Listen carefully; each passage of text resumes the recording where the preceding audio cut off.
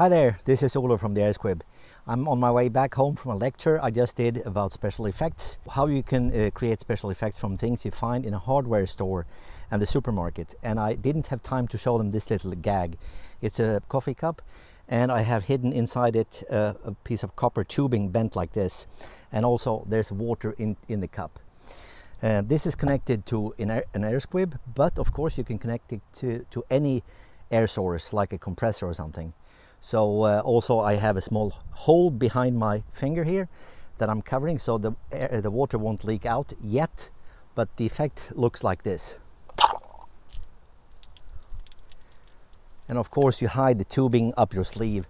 So this is a simple way of creating a bullet hit effect, costing almost nothing and using no explosives. Good luck!